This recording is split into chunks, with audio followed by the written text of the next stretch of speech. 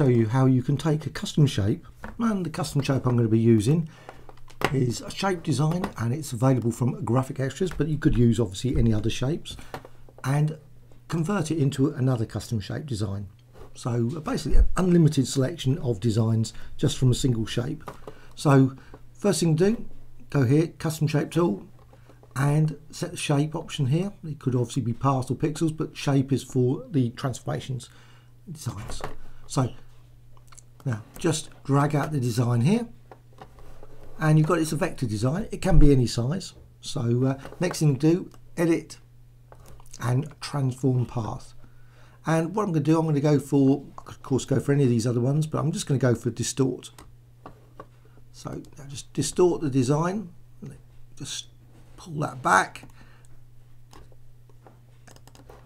Right, at that point I can actually now just go over to edit, define custom shape, click OK.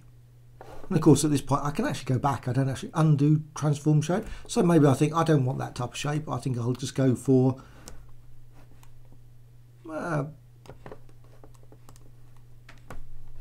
do a skew.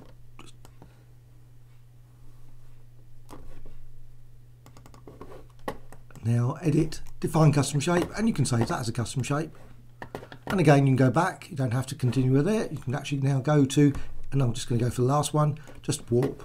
So you can basically warp the design many different ways.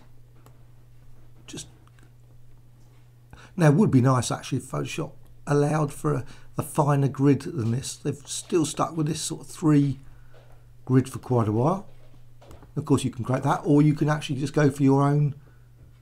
So obviously I've just been going for my own one, but I can go for say like a wave option, so you can create a wave design, inflate, and you can obviously modify the settings as well, so you can bend it, distort it. Again, you've got very different unusual shape from before, and you can now just go to edit, define custom shape, click OK.